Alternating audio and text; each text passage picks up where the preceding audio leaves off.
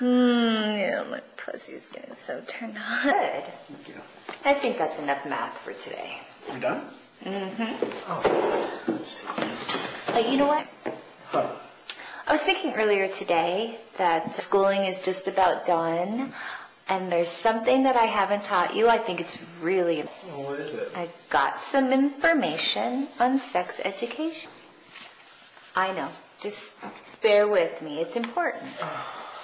Now, during vaginal intercourse, millions of sperm are released from the penis into a woman's vagina.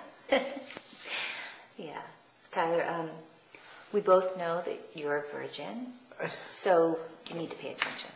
Now, when a woman is aroused, her chances of becoming pregnant increase.